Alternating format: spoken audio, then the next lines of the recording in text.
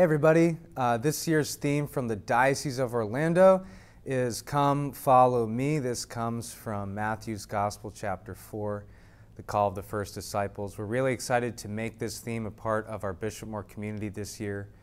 I can say personally for myself, this always evokes a sense of the excitement of the gospel, the adventure of the gospel, to kind of leave everything behind and go do something radical, to be a part of this mission that God has to redeem the whole universe and to bring, kind of balance to the cosmos.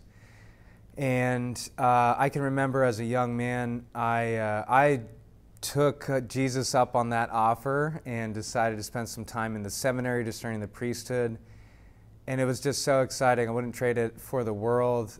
I just remember thinking like, man, all my friends are, they're just getting ready to work some job somewhere, and here I am giving up all my worldly possessions and going out on this adventure to meet God and to know God, who is this infinitely loving being. And it was just, to me, it was the most exciting thing that ever happened. So I hope that this year we can share that together as a community, both at Bishop Moore and as a wider diocese, that we can respond to the call of Jesus to come and follow him. I've always loved about this passage that we have for our theme, it's Jesus uniquely seeking out Peter and Andrew, James and John, and all the different disciples he encounters throughout the time and the stories of Scripture. Just in the same way, God is uniquely calling each and every single one of us this year to follow him, to follow after him and where he's leading, especially when that's scary.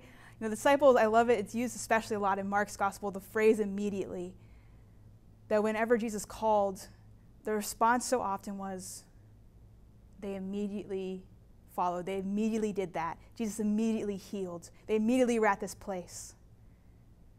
Because God wants to be in our lives right now. God uniquely wants to enter into our lives right now.